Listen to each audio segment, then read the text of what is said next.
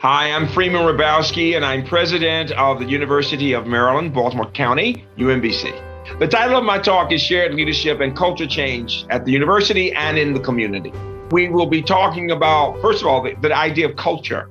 What is the culture of the campus, or the culture of the community? And that means your values and the goals, the vision for ourselves. And then shared leadership has everything to do with how we talk about who is leading the effort. It should be about a collective vision of a group of people who are leading together as they think about where they want to go, what the goals are, what the mission is of the institution, or what's important in that community surrounding the institution. I would hope that people who come to hear me will be inspired by the message.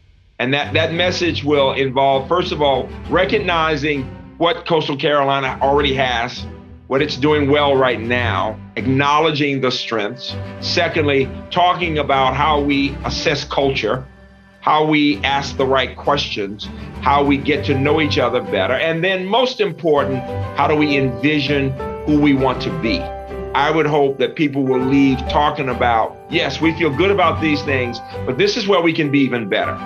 And this is the vision we have for ourselves. I invite people from Coastal Carolina and people from the community to join me for conversation at Wheelwright Auditorium on November 4th. We're going to have a good time.